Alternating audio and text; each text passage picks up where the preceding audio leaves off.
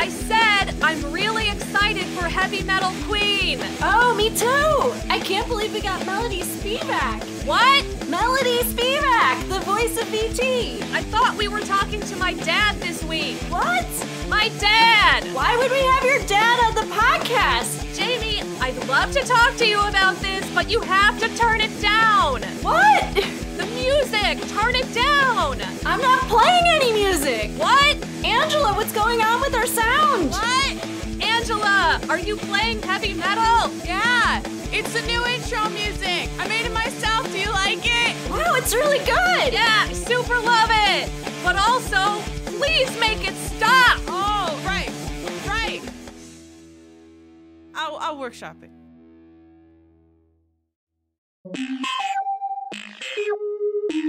Hi, I'm Jamie Sanchez, and I'm way too chicken to drink a prairie oyster. I'm Lauren Fates, and I'm the daughter of a rock and roll loving truck driver. Are you ready for the beat? I'm ready for the beat.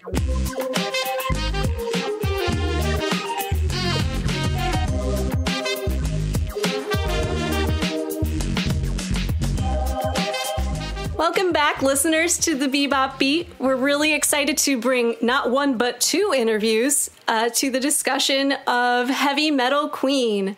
But before we get to that, a little bit about how we've been spending time in quarantine. Lauren, did you know that I play Beat Saber? I didn't, but I've seen the DDR stuff in your basement, so I'm not surprised. Yeah, I'm kind of a rhythm game nut. In this house, we play rhythm games. And I'm fortunate to have a VR setup in the basement so that I can download and play a whole bunch of different Beat Saber charts. For the uninitiated, Beat Saber is a VR game in which you wield two lightsabers and you cut blocks to the rhythm of a song. The songs tend to be like a minute to 4 minutes, depending. But there's this huge community, and this is true of a lot of rhythm games, of custom mappers, as they're called in Beat Saber. You make custom maps. So much like Rock Band, these charts need to be written by someone with all the notes. And I was like, okay, well, the fandom loves lots of things, and they also love Bebop, so there's got to be a tank version of Beat Saber out there, right? So I downloaded it, and it turns out it's really good. There's one of a remix of Tank. I downloaded the original TV intro. What's really cute about it is that the mapper actually took the time and effort to like color code the backgrounds. It's really fun. So it looks like the intro color openings, like when Faye has, you know, a big, vibrant pink background, the background in this rhythm game is pink. I love it. It's so cute. It sounds like a lot of love was put into it. I haven't been playing any Cowboy Bebop-related video games. My partner and I just started playing Don't Starve together, which is not new by any means. But I do have a Tank-related confession, if you'd like to hear it. Please. I am officially fast-forwarding through the theme song as we watch the episodes. I've gotten to the point where I can't sit through the whole thing anymore. It is the greatest anime opening of all time, and I'm fast-forwarding. Oh, well, you know what? I would also say my partner today actually was like, hey, could we not anymore? Well, especially because it's apparently playing around your house during video games as well. Straight into my ears, at least. But you were absolutely right. We have a jam-packed episode to get through. Very cool guests, lots of content. I would say I did the most research I've ever done so far in just trying to deep dive into some stuff that came up during the episode. But for our friends following at home, I'll just start summarizing. So Heavy Metal Queen opens with a type of music we have never heard before on the show. We see these trucks, which to me look more like trains. They're navigating past billboards. They're dropping off cargo. And we meet the iconic VT. She is a trucker. She's infamous. Her shift is over. And she's checking out of her shift with her cat. Did I get it right that her cat's name is Zeros, like the number 0 plural? Correct, yes. So she has a cat named Zeros, and just as she's about to end her work shift, her coworker Otto says he wants to guess her name. VT carries around a pile of cash, hoping, well, not necessarily hoping if she wants to keep the money, but the deal is if someone can guess what VT stands for, they get the pile. And if they can't guess it, another 100 oolongs or so goes into the pot. Otto doesn't guess it. VT rides again. And it's kind of a Chekhov's gun, right? I think immediately I was wondering who on our crew is going to end up guessing her name. And we get there. I think revisiting this episode was probably my favorite so far. This entire episode just mired in comedy. It's, I would say, the writer's best comedy episode to date. We start at Mac's Diner. It's loaded with these really rowdy bounty hunters who are there to catch a bounty known as Decker. We know that Decker has a dragon tattoo on his arm, and Faye somehow gets the tip that he may be at another location called Woody's. And Woody's is just the place I don't want to be. Why not? Chuck E. Cheese. Have you been to a modern Chuck E. Cheese in recent years? I cannot stand that atmosphere. I don't know how recent you would say recent is. I guess my answer is no. But I did go there in college a couple of times, ironically, and I still liked it. But I was more saddened, because they serve beer there, and you see parents eating pizza and drinking beer while their kids wreak havoc. But I don't mind it. The games are fun.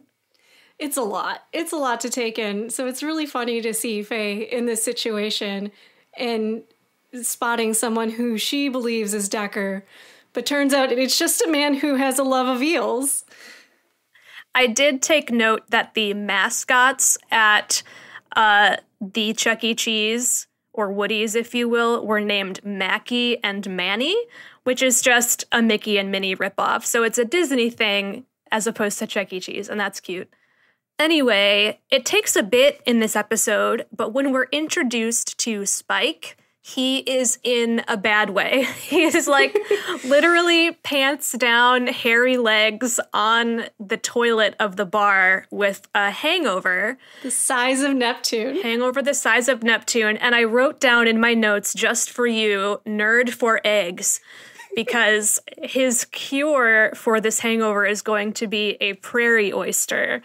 There is a YouTube video that I found while digging around for this episode. It's called the channel is called How to Drink, and they do a Cowboy Bebop episode.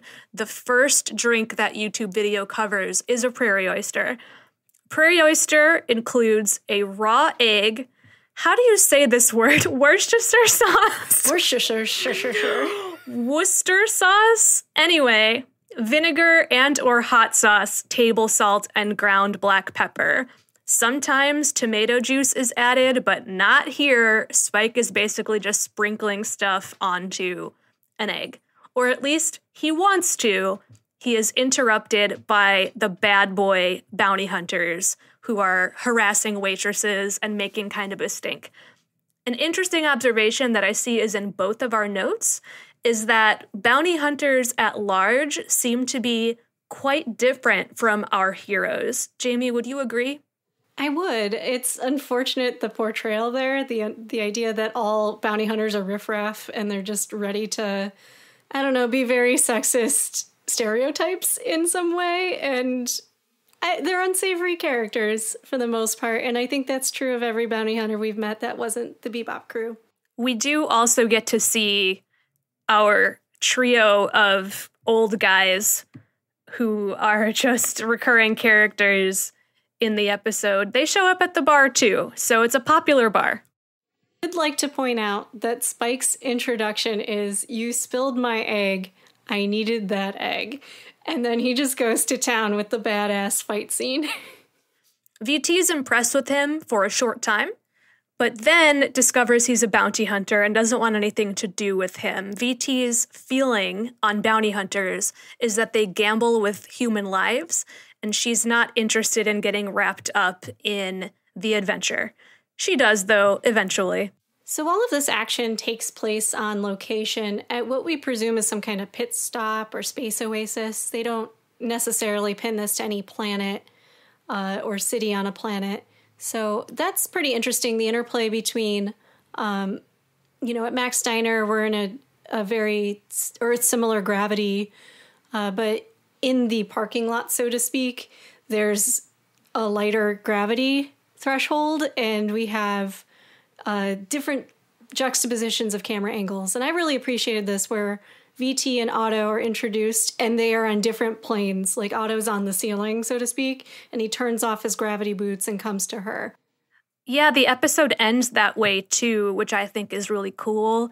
And also, I think sets us up maybe for the high action climax of the episode when Spike sort of floats out in space. It sets us up for the idea that we're going to be playing in 3 dimensions a little bit, which is very cool for a 2D show. The other thing I caught during this first half of the episode is that there's a familiarity between Muriel and Spike that seems to be there already. So you can maybe infer that at least Spike and Jet have been to this location before, and they've been to Max Diner.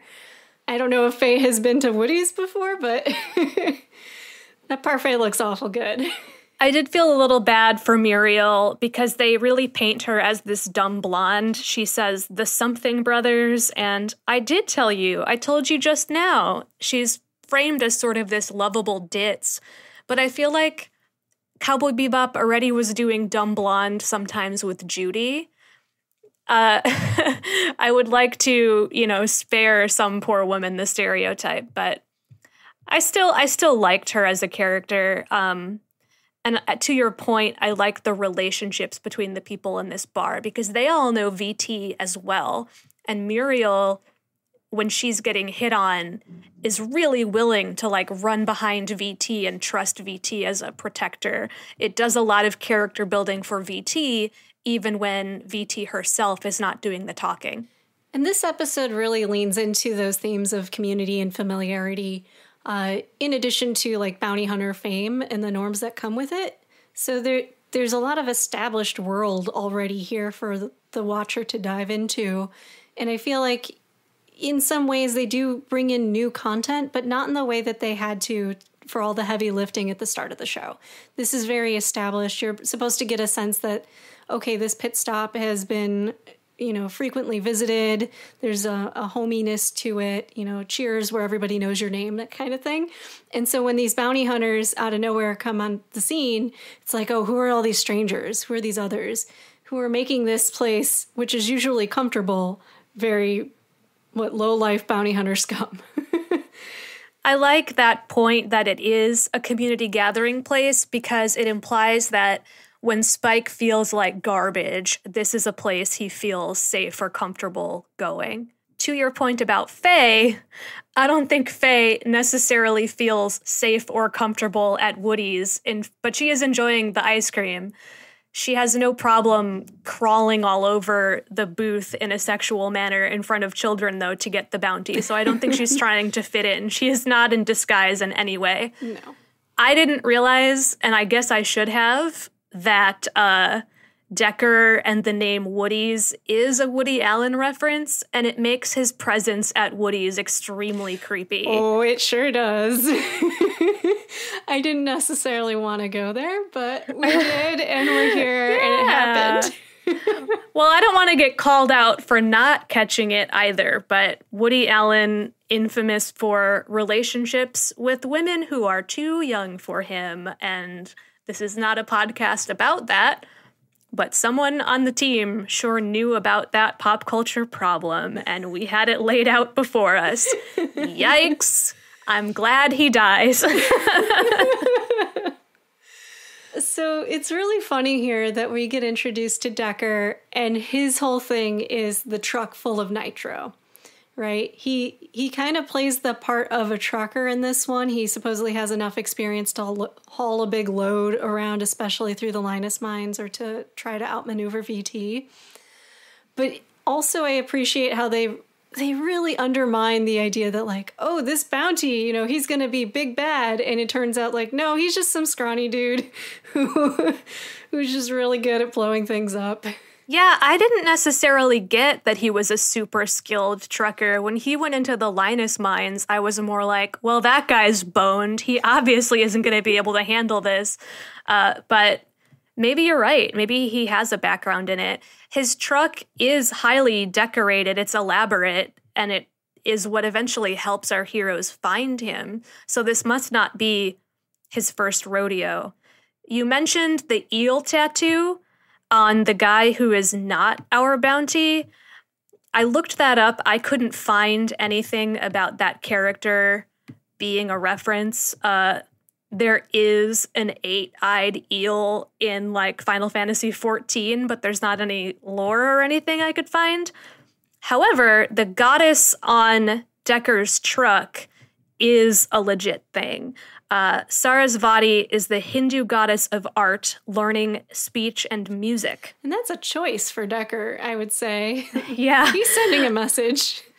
Yeah, well, it's fun to have that in an episode that is so much about music. We meet a lot of other truckers in this episode as well. VT initially doesn't want to get involved with the bounty hunters, but then Otto is involved in a hit and run with Decker, and suddenly it becomes personal and she wants to track him down. I know that you have some really cool stuff to say about why these truckers look so quirky. So there's a very small but fervent Japanese subculture known as dekotora, which is like decorated truck. And the idea here is that, well, if you're going to be a long-haul trucker, you might as well make the most of your ride. And so these truckers, they put LEDs on them. They go all to town, and they're just very extravagantly decorated, giant heavy trucks. It also turns out that this subculture is highly influenced by the art of Gundam since the late 1990s. So I'm actually not surprised that Dekotora has a representation in Cowboy Bebop, given the number of people who worked on Gundam also work on this show. And one of the truckers, at least one of them, if not two, have sort of a fandom thing going on.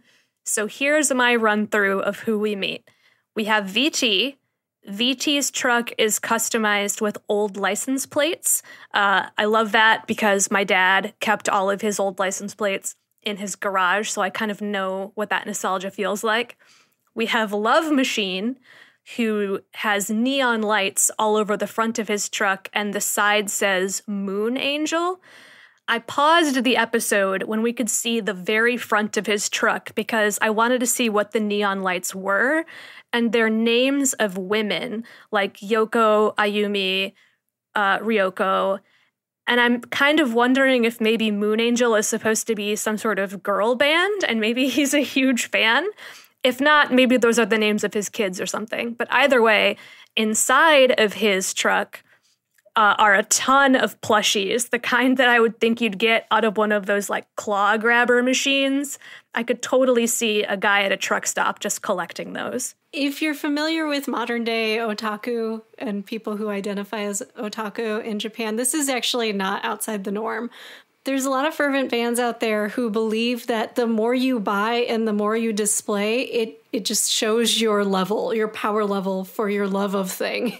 So girl He's bands, very powerful. yeah, idol bands. I mean, this is a very apt analogy to idol bands. You see this a lot. There's this wild... Okay, getting off track because this is so fascinating.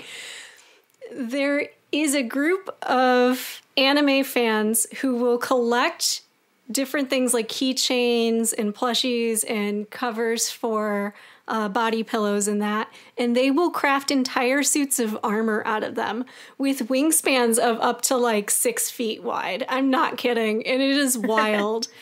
So this Dekotora application seems in line with that kind of fandom. Maybe at home, Love Machine has one of those suits of his own. Pretty likely, I would say. We also have Sneaky Snake. His truck is full of what I think are a lot of like Japanese sort of symbols of good fortune and luck. I would love to know from our listeners. And finally, we have Spider Mike, the Black Panther of Jupiter, who's got a lot of vices, I guess, inside of his truck. Plants, booze, such as Koruba, Gordon's, and then guns, just guns and ammunition around. And he's the one who saw Decker. The other thing that's really fun about Spider Mike is he's the one hauling all of the cargo that says Chicago on it. Woo! Here's the thing. The trucks that say Chicago say Chicago since 1941. 1941 is not when Chicago was founded. Maybe it's when the company was founded, but I'm trying my damnedest to make some sort of connection to Chicago, Illinois, Japan. Was 1941 when that happened? I don't know. I'll lean into it. So we did not mention that Terpsichore is actually also a thing. Terpsichore is the muse of dancing, according to Greek mythology, and is one of the 9 muses. So I guess Terpsichore and Sarasvati could hang out together, is what I'm hearing. They would probably get along. I don't think that's, like, sacrilegious to say. So here on the Bebop Beat, you know that we love to talk to experts, especially experts who have lifestyles or hobbies or careers that we ourselves would like to know more about. Fun fact about me, I said it in the title, I'm the daughter of a truck driver. And as a fun treat, we decided to bring my dad onto the podcast. So I would like to introduce you all to Bob Rapciak. Hi, Dad. It's so good to see you. Pleased to meet you. Thank you for inviting me. Well, pleased to meet Jamie. You've known me my whole life. Jamie and all the rest. Pleased to meet you. Yep. So you are not an anime fan. You're not a Cowboy Bebop fan. You have no idea why you're here. But you have a lifetime of truck driving experience. And today's episode of Cowboy Bebop was all about truck driving. So we wanted to ask you what it was like to be a truck driver. Why did you decide to be one? Well, I'll tell you. I worked my first few jobs right after high school in factories. I worked at Xerox Corporation for 5 years, assembling copying machines. And then 3 years after that, I was a printer. And I got tired of working indoors. And I started being a parts driver for a Ford truck dealer in Lyons, Illinois. And after 10 years of doing that, then I joined got a job at a regular trucking company delivering general freight. So that's how that kind of started. So I know there are different ways to be a truck driver. So for example, you came home every night, but not everyone does that, right? Correct. I was a city pickup and delivery driver, meaning you go out with a truckload of deliveries and then you get your dispatch. When you're empty, you call dispatch and then they send you to half a dozen or so places, load the truck back up and bring that in. And that freight comes off of your truck and cross docks to either over the road line or some of it goes to a rail cars. And we had rail access. So that happened every day. So I was home every day. So does this mean that the trucks are interchangeable, or did you have your own truck that you would be able to access every day for your deliveries? I was assigned one, yes. So did you get a chance to personalize it in any way? Well, not exactly. The only real personalization was the ones that had a radio and a CD player. I got to bring my own music, and it had the company logo and everything, and you got to put a seat cover on it or maybe a nice steering wheel cover, but not the company trucks, no. No, they weren't customized. Well, it's funny that you mentioned music because the truck driver character on Cowboy Bebop this week listens to heavy metal. What kind of music did you listen to in your truck? Well, being that I'm a baby boomer, I listened to Led Zeppelin, the Stones, various type of music, the Beatles. And later on, I got some country, but mainly it was rock and things like that, and even a little bit of disco. And my arm hanging out the window as much as possible. So what was the community like with other drivers? I remember being in the truck once on Take Your Daughter to Work Day, and there were guys talking over the radio. So how did you all treat each other? Were there code names and stuff like that? Well, seeing as I was a city driver and a company driver, our radios were affixed to our main base and to our other drivers in our company. And it was generally some silly things like, hey, I'm going into such and such neighborhood. Where's the best gyro today? Or, where's the best place to hide and pull over? But we'd have when we wanted to talk like that, we'd switch over to another channel so the dispatch wouldn't hear us. We'd do things like that. But between each other, it was always pretty much fun. That's, and then the dispatch, talking to the dispatch, well, it was just getting your next assignment and whatnot. That's all. In your line of work, did you ever meet any strange or extreme truckers who were like really into it? Once in a while. Yeah, I'm gathering you're talking about over the road guys who live 5-6 days a week in there.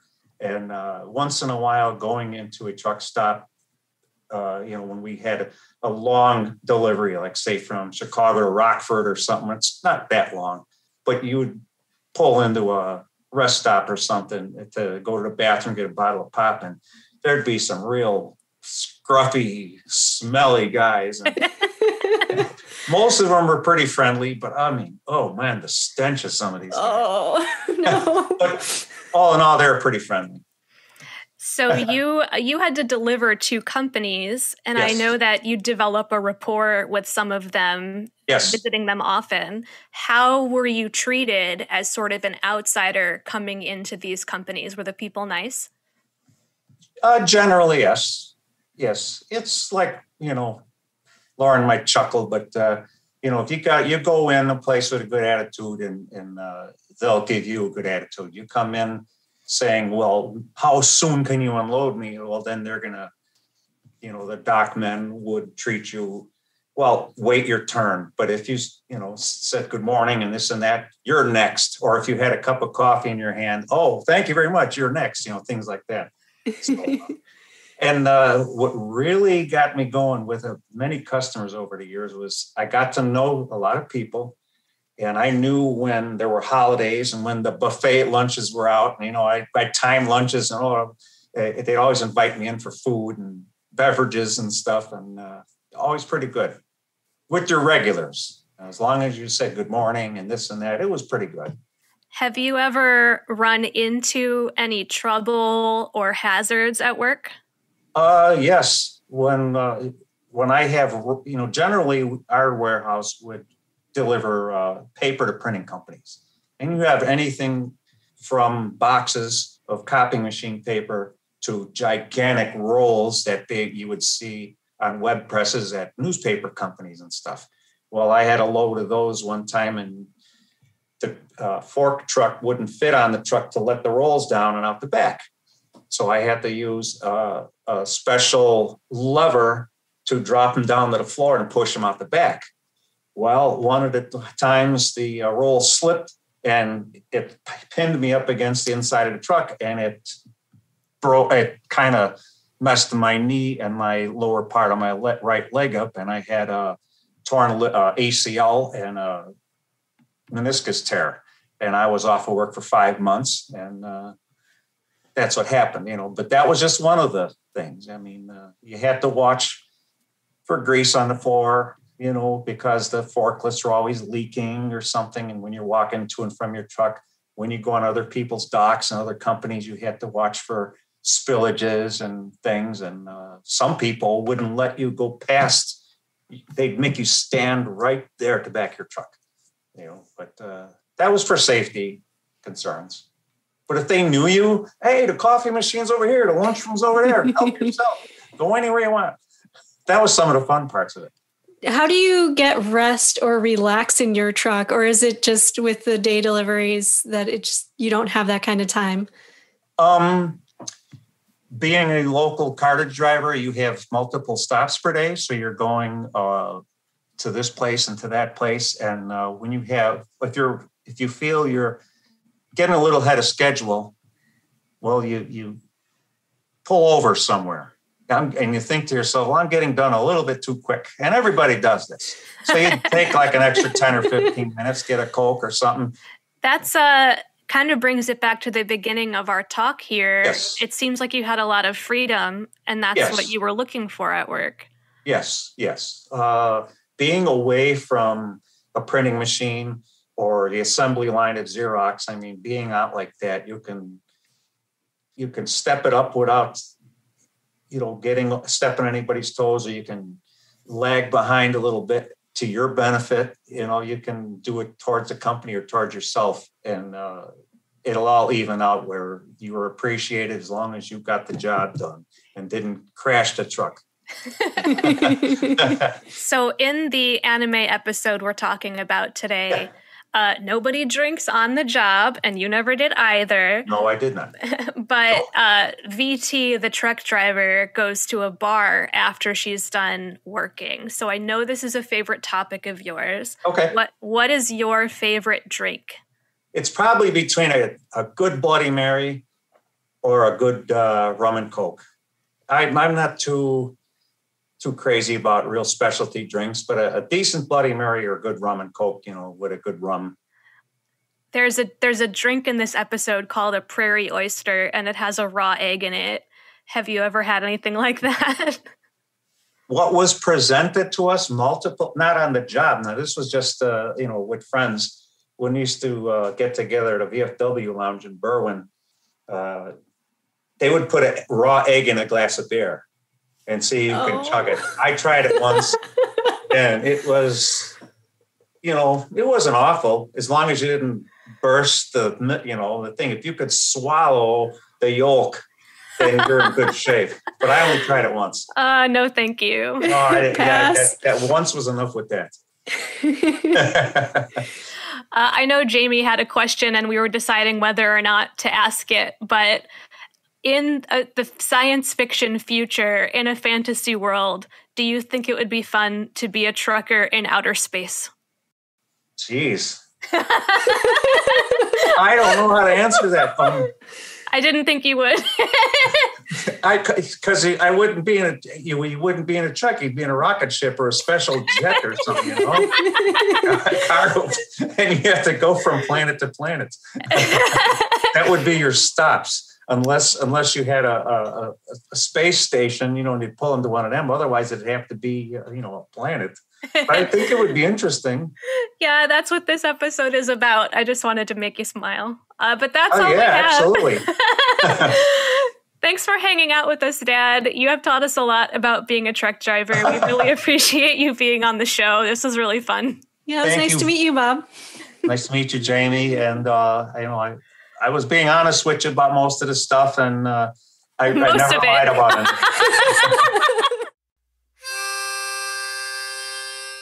Well, that was my dad. Bob, so kind. Thank you. The most wholesome of all podcasts. Thank you, Dad. It was amazing to have you on. We hope you share this with all of your friends.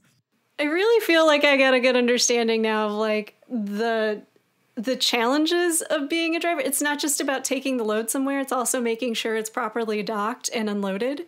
Yeah, he said a lot about relationships that I really appreciated, and how being a kind person can actually be to your advantage. And I think VT is a good person as well. But also the story of injury is pretty horrific, and I think actually makes some of the final scenes of this episode feel really real. Mm-hmm, for sure. So before we dive into the latter half of the episode, we do get introduced to another Cowboy Bebop character who's really important to the episode, but has no real presence in it. VT's husband, Earl Terpscray. The writers of the show took the time and effort to create an entire backstory from him, and it only exists online in the web archives right now. This was a piece that was a short story written in the style of a blog almost. and it was attached to the Knocking on Heaven's Door movie marketing website. So this is the only place where you can experience Earl or UT's history beyond VT's presence in this episode. You showed this to me, and it was another time where I was like, you're making this up. This can't be true. Because it is extremely Star Wars-y, like how the movie Solo exists. I don't know who was asking to have these questions answered, because it's not just his story. It's his story before he even became a bounty hunter. So we don't learn stuff from the episode that maybe we'd want to know. Like, we don't learn how he died or what his relationship with VT was like. It's just like heavy prequel stuff, and you can still see it online. You even learned the name of his ex, which is just kind of like, what? This is before VT's even in the picture. So it goes to show that Bebop has legs beyond just the Bebop crew. And I wish we got more of that backstory or more of that world in other ways, which I think we'll touch on in later episodes. One way we could learn more about VT is by researching what she is into. And she had a line that really struck me where Faye is screaming above the music, and VT says, it's not repulsive, it's very soothing. Heavy metal is not really my cup of tea, but I've heard through, just like anecdotally, through my friends, that the people who like it really get something out of it. And so I just wanted to see if there were any actual studies, if there's any real science to back that up. And in fact, studies do show that extreme music genres, including heavy metal, can reduce negative emotions and can reduce the stress hormone cortisol. There's a strong community surrounding heavy metal, much like the trucker community. It gives people a sense of belonging. And psychology today draws parallels between sophisticated classical music and intense music listeners. Apparently, both of these types of people are curious, creative, welcoming of new perspectives, and often politically liberal. Cognition Today also noted that some studies in the past have shown that heavy metal was harmful. For example, mice exposed to heavy metal began hurting each other. But the unease that people feel when they hear this music is strictly for non-fans, like Faye Valentine. Fans of heavy metal music, people who really like it, study after study shows that it is, in fact, soothing and healing, and I just love that. VT also uses this moment, particularly when Faye is trying to grab the explosive from the truck cargo, to essentially do a when in Rome moment. It's like, hey, you know, what's the worst that can happen? We could all just die here, or you can lean into it and go with the flow. And I really appreciate that sentiment this episode. In the dub, I don't know if you caught it, Faye calls it repulsive, but in the sub, it's called shit loud. Yeah. And it's like, hey, Faye, lean into this shit loud heavy metal. Just get into the groove. Everything will work out somehow until it doesn't. And that seems to be the bounty hunter way. It does seem like that. I agree. And it makes sense why earlier in her life, maybe VT did fall in love with a bounty hunter, because the decent as far as a bounty hunter can go, the decent bounty hunters are people she actually seems to find common ground with. In an effort to really understand VT and find more common ground, we tracked down an expert, and we are so thrilled to introduce our second guest of the day, the voice of VT herself, Melodee Spevack. Beyond Bebop, you may have encountered Melodee's wide range of acting talents in works such as Ergo Proxy, World of Warcraft, and The Mask. Thank you so much for joining us today, Melodee. It's my pleasure, absolutely. Melodee, I'm not sure if I got to tell you this before we started talking to you, but the other guest on the show this week is my own dad, who is a truck driver. And he was super honored to hear that he'd be appearing in an episode with the voice of the anime. So thank you for being here with us. Oh, Dad. Well, you can call yourself Heavy Metal King. So, Melodee, I would like to go back to a discussion we started having off mic just about the fact that before you ever heard of VT, you hadn't heard of anime either. So tell us a little bit about how the voice acting world and all of your friends discovered anime. Well, the voice acting world in those days was considerably different than it is today. Especially where dubbing is concerned. There were projects coming in from Europe. There were projects coming in from Asia. There was no real structure to it, and basically whatever the project was is what you did. It was a kind of a weird minestrone soup of projects that came down the pike. And this weird Japanese stuff started to float into that soup and float to the surface of that soup. And we were trying to work in it and make sense of it and understand it because, to be honest, if you've never seen it before, it is a little different. So we are working on these projects and getting our feet wet and trying to come to terms with it. And it was saying, you're not sure it's going to go anywhere, but it's a job and we'll do it.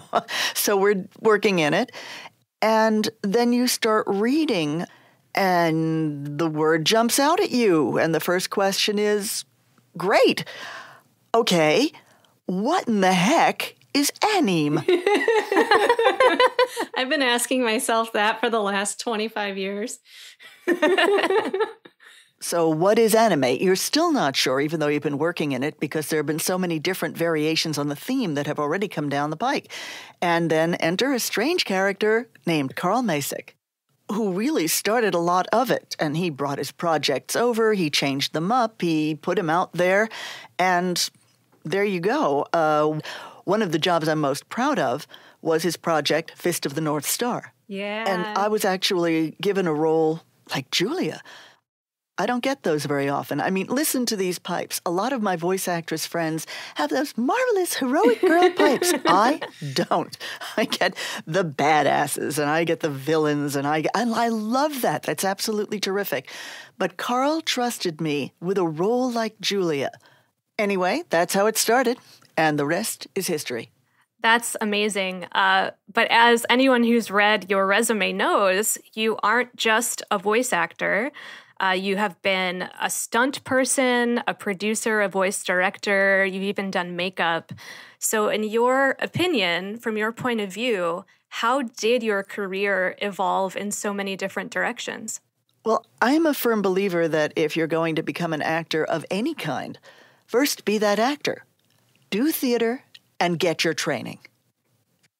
I did go through my training. I went to the American Academy. I trained in England. I did theater, I did Shakespeare, I did all of that stuff. And in fact, doing classical theater led to my first job in voice acting. Because I did a play, it was a classical play, with Tom Weiner, who gave me my first voice acting job. So you want to be an actor, and in the course of the classical training, I learned sword fighting. And in the course of being in LA, I ended up in a show called The Adventures of Conan, a sword and sorcery spectacular. I was Red Sonja. And in the course of doing that show, I met quite a few stunt people, including a stunt person who became a stunt coordinator. Hello, Tom Morga, who gave me my first job on The Scarecrow and Mrs. King. So I was a physical actor to begin with, and a classical actor and a theater actor, and somebody who really enjoyed having a live audience around, to feed back the energy. That led to being in a genre where you have really anything but feedback from an audience. Now, about being an associate producer was because I got involved with an organization called the Silent Network, which did programming for deaf and hearing impaired audiences. And I was associate producer on a show called, and you're going to love this, VT would love it, a show called Here, H-E-A-R, Kitty Kitty. Here, Kitty Kitty. And the person who was doing the spokeslady on this was, in fact, a deaf actress who could just sign. So it was a different world. I had to do a lot of research for that, a lot of writing, and a lot of the other things that an associate producer would do on a series of that nature. So on a show like that, if you look at the word AP, associate producer, and you flip the initials, you get PA, production assistant, and to be honest, you're a little bit of both on that. Anyway, that's how that evolved, and anything you do in the business leads you to something else in the business, which is why actors rarely turn down work within the business, regardless of what aspect of the business it represents. Because you'll meet people, you'll move on to other things, people will help you out, get you another job. It all ties together. So your connections with the industry and folks from a lot of different aspects of it landed you auditions in anime. What was the audition process like? Did they approach you knowing that you'd be great for these roles, or did you have competition among your peers? I would say both. In some of the early ones particularly, it was absolutely auditioning because I was an unknown factor. And a lot of new actors, like I was at the time, despite their experience elsewhere, come into a studio, see a screen and a microphone, and they freeze right up. That microphone, it's like a cobra. It's staring at you. It's just a different type of performance. Later, when I became a known quantity, I was often just brought in, usually by the director, who was one of the other actors. The other actors were people that we'd all come up with back in the days when the dinosaurs roamed, and we all knew what we were strong at. VT was one of those. I don't recall auditioning for VT. I really don't think I did, because I was always known for doing androgynous-type roles. Non-gender specific, and you can tell by the pipes. It's the sort of thing where, is that a guy? Is that a girl? And in cases where you're really not supposed to be sure, I can even drop down a little lower and a little gruffer, and then you get into the, well, what the heck is that? And because of that, a lot of those roles did come my way, yeah. So what else would you say you have in common with VT? We know you like cats. Do you like driving, heavy metal? How do you relate to this character? Well, actually, VT and I part company on music. I'm more the Renaissance, Celtic, medieval, New Agey kind of music. And heavy metal? Well, not so much. But I appreciate it in her. But cats? Oh, absolutely. We have that in common. I've had many cats through the years, and the cat I have now, I actually sent you a picture of her. Diva is really not dissimilar to Zero's. She's got a fluffy tail, and she's a rescue from the mean streets of L.A. You mentioned off mic that recording anime dubs is a solo endeavor. You often don't get a chance to see who you're talking to and where the actual recorded content gets placed in the episode. But do you have any memorable moments about recording her, or do you remember what it was like in the booth at the time? Well, yes, to some extent. For a start, she is well within my vocal range. So we didn't have to do what you occasionally have to do with other characters. Experiment. Especially a new character to a series, and try different vocal ranges and try different approaches before you lock down one that everybody's happy with and then go from there. She flowed very, very naturally from my own timbre, my own vocal range, and, well, attitude. I mean, she definitely had attitude, and I like that in a character. Yeah, that comes across very clearly on rewatch. I just remembered, enjoying VT's character all over again, and I wish there was more of her throughout the series, honestly. You and me both. I actually thought she would come back. I thought she was enough of a fantastic, enough of a wild card, that she would come back to add some spice to what else was being done in the series. But unfortunately, no. Too bad.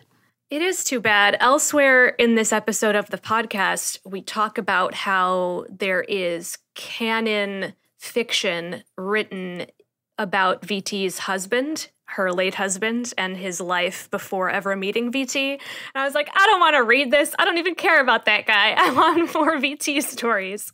If you run into anybody who's writing stuff about VT, well, I would be interested myself. I think she has a heck of a backstory. She's really a very complicated character for a one-episode wonder. I think she could have been a spin-off all on her own. I feel that way about a lot of Bebop's one-off characters. They really give them sort of entire little worlds to live in, and I, as a fan, am left wanting more very often. What do you think people still like about Cowboy Bebop, or why are people still talking about it this many decades later? I think a lot of it has to do with just, the feel of the thing. And like any project which is set in space, of which I am a very great fan, I love anything to do with science fiction, space, and the future of humanity.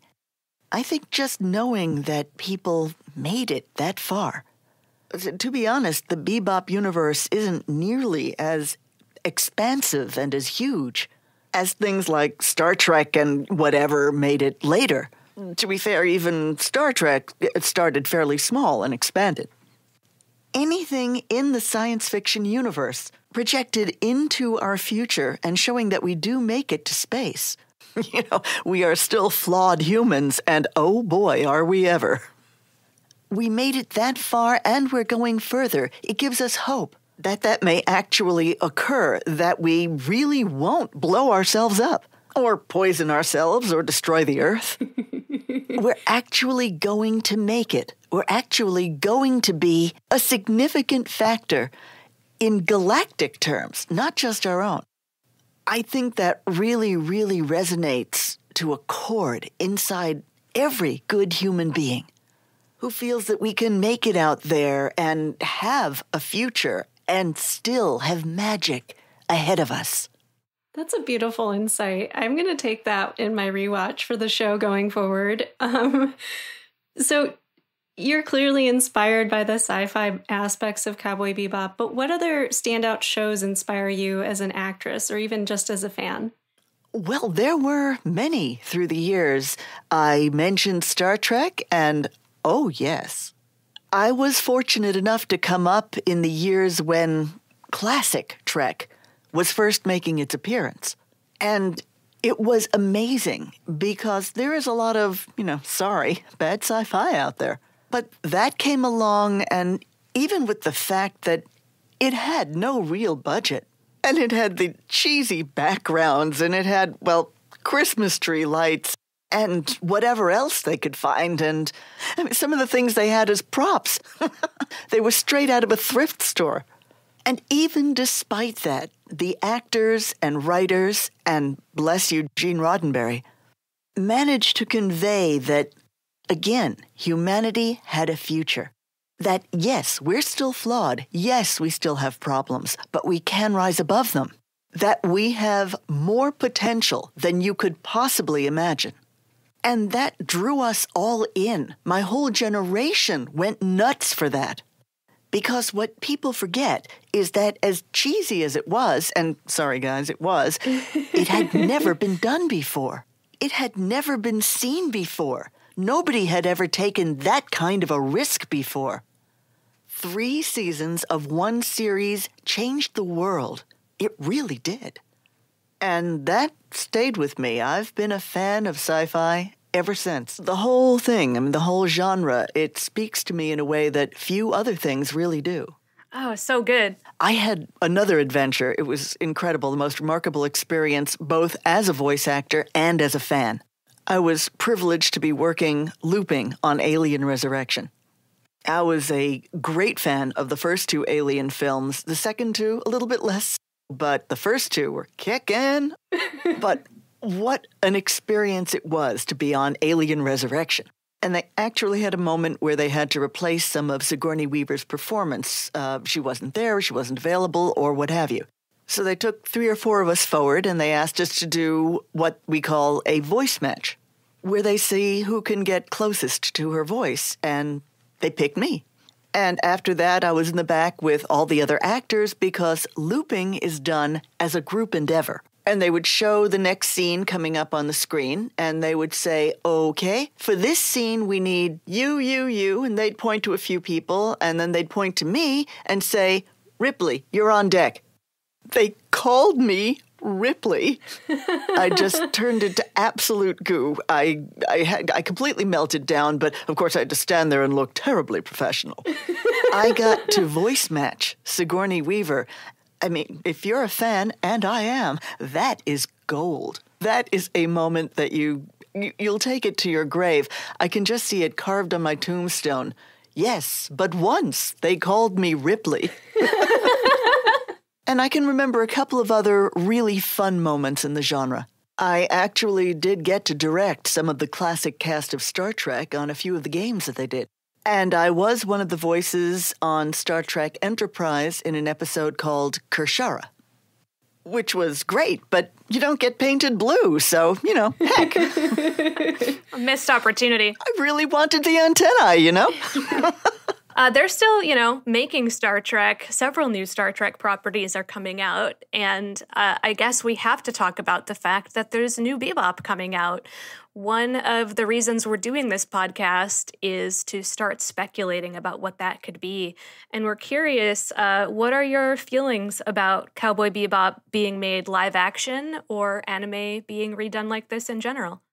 Live action versions of anything of this nature are almost by definition difficult. They can be done, but they're really, really, really tricky, and you have to watch how you approach it. Anime has a very unique feel to it, and it's difficult to translate that to a live action environment and still maintain respect for the original. The people who are approaching it, I feel, need to have a genuine love of the original project, the way it looked, the way it affected people, even its little odd quirks. If they can get that and maintain a real feeling of respect for that, then they stand a chance, and I'm more than happy to see what somebody can arrange, what they can pull off with a new version of Cowboy Bebop. And thank you for bringing Bebop back through this podcast so that people who are listening will be encouraged to see the original before they see any other version. It makes a difference. And this is terribly self-serving. I think it would behoove the people doing it to bring some of the voice actors in and have them do cameos. We've definitely speculated that a few times on the show, which episodes will be translated into episodes in the Netflix adaptation. And honestly, we believe you could play VT. We would love to see that cameo, if not an entire episode of you. So what are your thoughts on that? No objections here, and I'm not going to dispute that analysis. It sounds perfectly good to me. Actually, I think that it really behooves the producers to think very, very, very, very intensely over whether or not they're going to bring back the original voice actors. I think they should, because the fans remember us.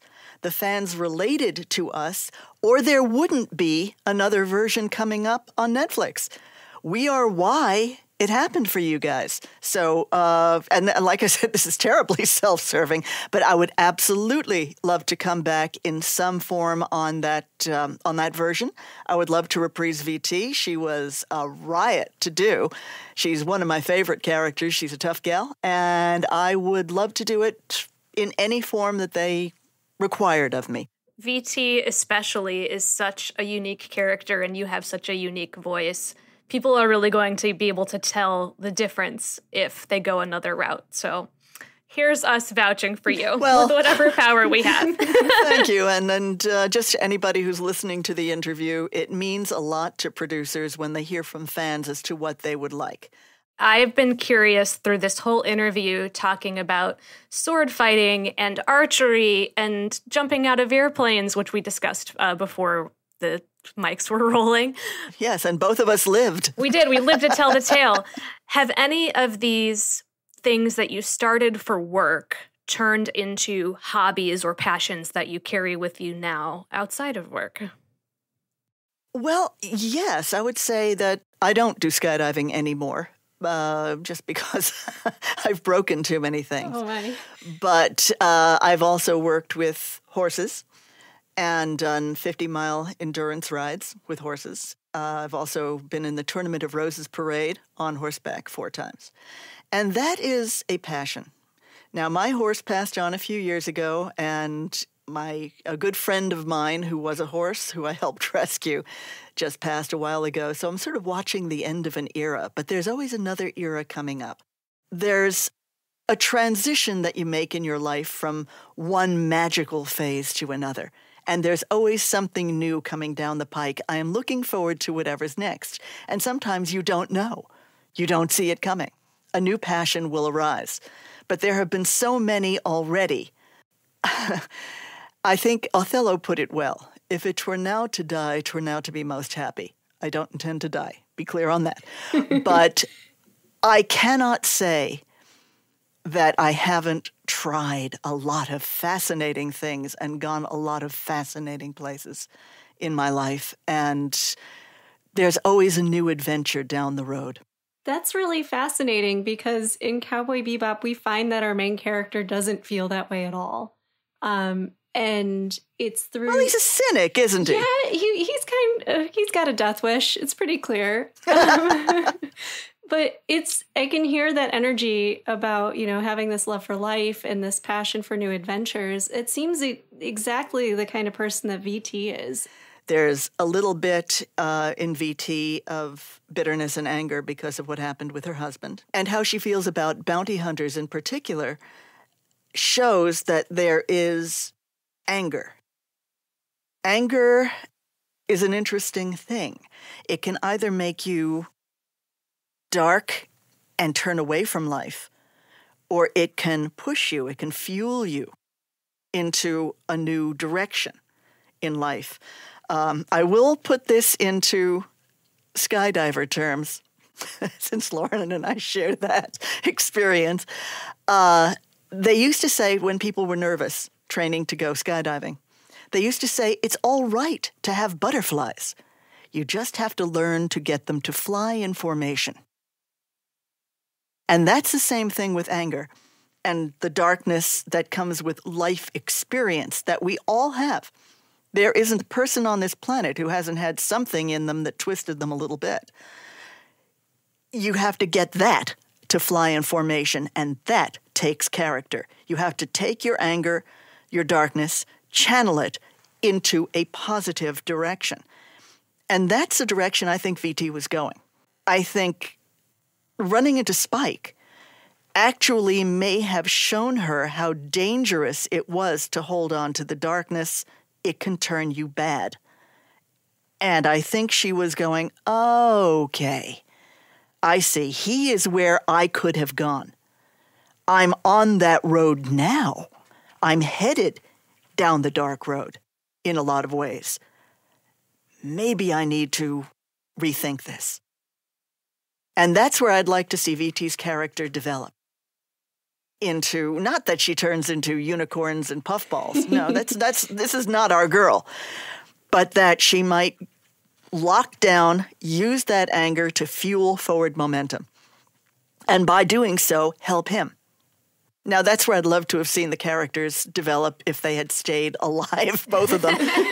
Only one of us stuck around, Spike. If they had maintained a relationship between the two characters in the original. As a divorced woman who is often angry, you have no idea how much your words mean to me today. But also, point the second, remember how before the interview you said you didn't want to speculate about what was going to happen to characters you didn't write? I think we did it anyway. Well, when you start down the dark path, it will continue to draw you. Well, we have had an incredible time with you today, Melodee. I know you revisited this episode before chatting with us, and so we had an extra question that we wanted to tack on that we asked each other too. Okay. And that is, if you were a space trucker like VT and the other characters in this episode, how would you decorate your truck? I believe I would decorate my truck like a Celtic warrior. Nice. With maybe just a touch of Klingon around the edges. Oh, maybe a few scalps hanging there and there. Whoa! And the scalps would be the scalps of bounty hunters, of course. Of course. Watch it, Spike. I'm after you. Is there anything we didn't get to touch on today, or any questions we didn't ask that you would like to share before we say goodbye? I'm still working in video games a lot. And in video games in particular, we are restricted by non-disclosure agreements. But I will say that if you listen carefully in several projects that are well known, that I cannot name, you will hear my voice coming up, yes. I would like to throw a little nod towards one of my favorite characters from the past, which was from a project with two names. We called it Technoman. Techaman Blade is what it came out as. I was Sword in that. I don't know if you remember that, but one thing I loved about that was the sadness.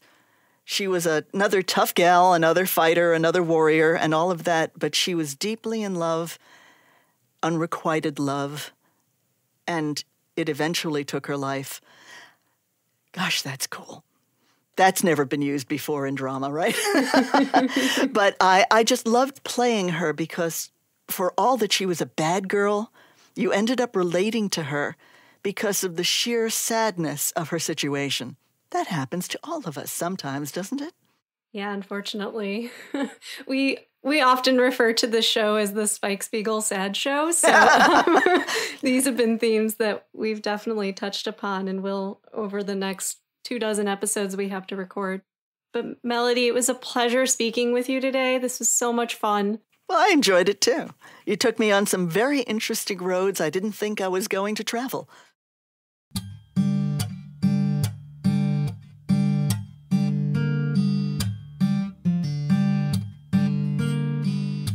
The stakes get extremely high near the end of this episode. The Linus mines are collapsing, and driving in there with a truckload of nitro is just a potential disaster that could kill everyone. Of course, our heroes get caught in there. The untimely demise of Decker happens pretty early on. Yeah. He's already dead at the climax of the episode. So long. So long. You are not missed. We do not mourn you. It does raise our bounty count to like 0 for 9, I think you wrote down. It is. They have gotten 0 bounties. I don't know how they're eating at this point. They sure managed to get a huge ice cream, though. Maybe she charmed her way into that. I don't know. I will say this episode, though, she's on the ball. She manages to find Decker, even though she's got the wrong guy. And she does get the truck description, and she does extract the nitro with the clamps on the front of her Zipcraft. And yet she still manages a line that's, quote, easy for you to say, Mr. Perfect, when Spike is demanding that she puts the nitro into his monopod. Yeah, they're kind of jerks to each other in this episode. Jet tells Faye he wishes her mouth was broken, Woof. And I was really against that. The immaturity and occasional sexism of Jet and Spike, I'm noticing a lot more this walkthrough. Jet's relegated to the mechanic role this entire episode. I don't feel like he adds much overall. I will say, though, that some of the mechanic work seems to be pretty dangerous, given that there's a radioactive symbol behind him in the hangar he's repairing these ships. The mechanic work he does is nothing short of miraculous, because especially when he's in with the Red Tail, he is surrounded by tiny pieces of rubble and garbage just broken off of the ship. I wonder how much of that, though, is just needing to get the job done versus being a crack mechanic and it's aces at your job. One other thing that Jet does is try to feed bean sprouts to Ein. And as a dog lover, I checked, can you feed bean sprouts to a dog? Yes, you can. They are nutritious. Ein just has more discerning taste.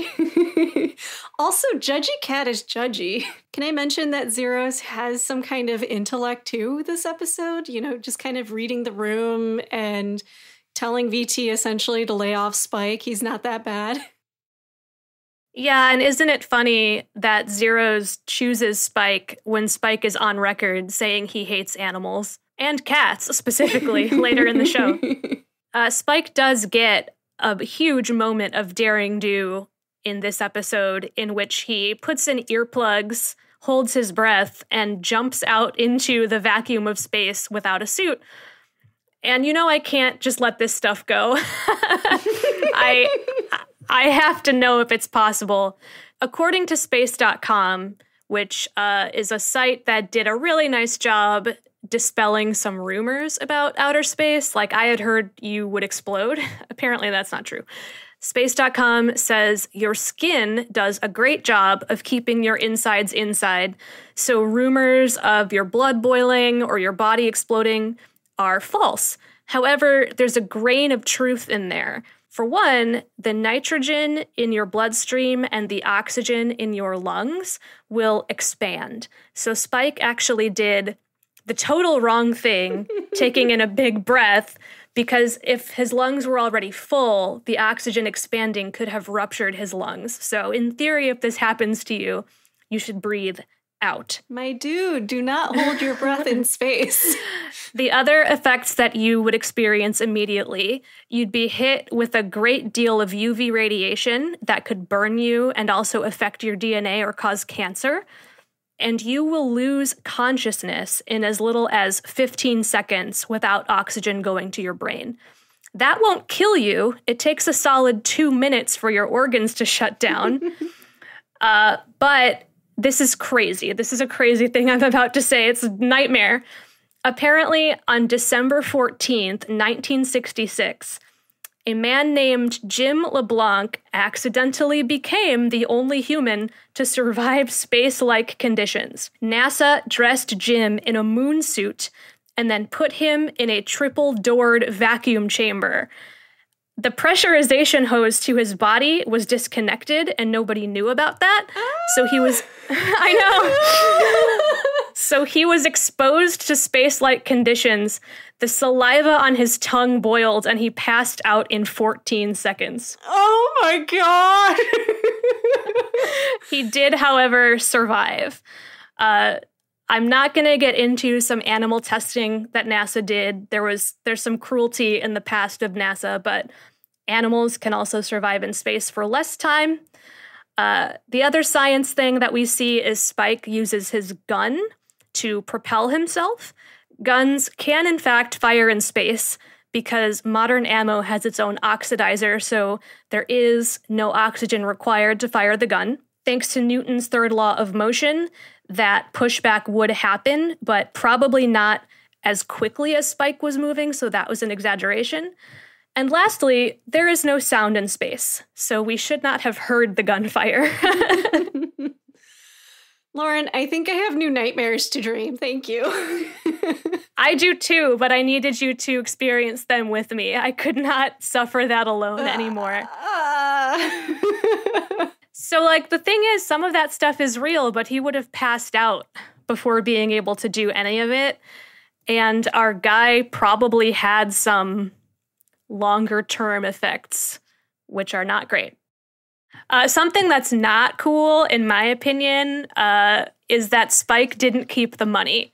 He destroyed his ship twice. Faye has a destroyed ship. The Bebop hasn't eaten in presumably weeks or has only eaten bean sprouts. And yet Spike only takes, 1,000 wulongs from the stack? Yeah, I don't even think that. I thought it was 300, but I was so pissed at him because it's not like VT didn't sign up for this. VT had this bet going. And in my opinion, she's been waiting for this moment. She's been waiting to know who's the person who's finally going to crack this. And she wasn't spending the money because she was ready to give it away. I don't know what Spike was trying to do, but I can't get behind it. Other people, you have a family to feed, Spike Spiegel. That's all we have this week on the Bebop Beat. Thank you so much for listening, and once more, we so appreciate our two guests, Melodee Spevack and my dad, Bob Rapciak.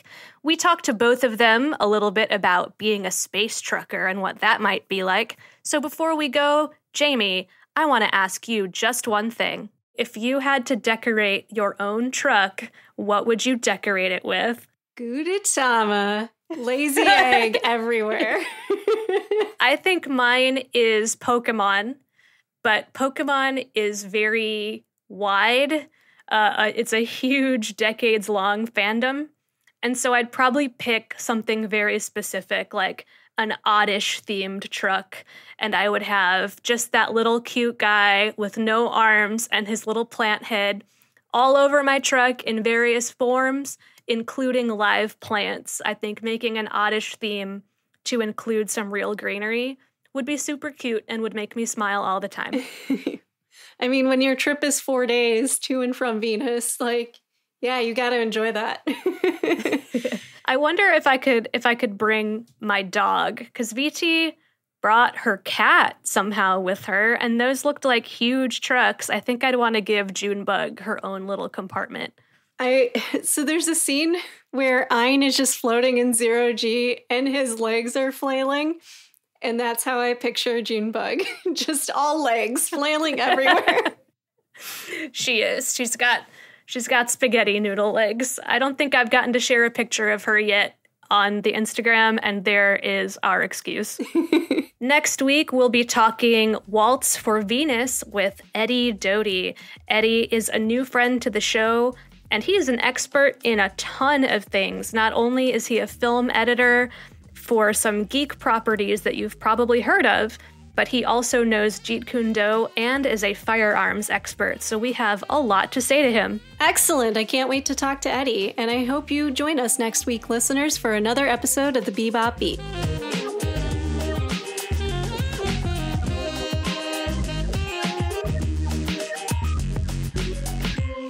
Thank you for listening to the Bebop Beat. If you like our show, please rate us on Apple or wherever you find your podcasts. Find us on Instagram and Twitter at Bebop Beat. Our email address is bebopbeatpodcast@gmail.com. The Bebop Beat is hosted and produced by Jamie Sanchez and Lauren Fates. Our editor and associate producer is Angela Geis. Our logo and art assets are by Kat Janda. You know, they're good people. They're the 18-wheel cowboys. All right, that's a good place to end it.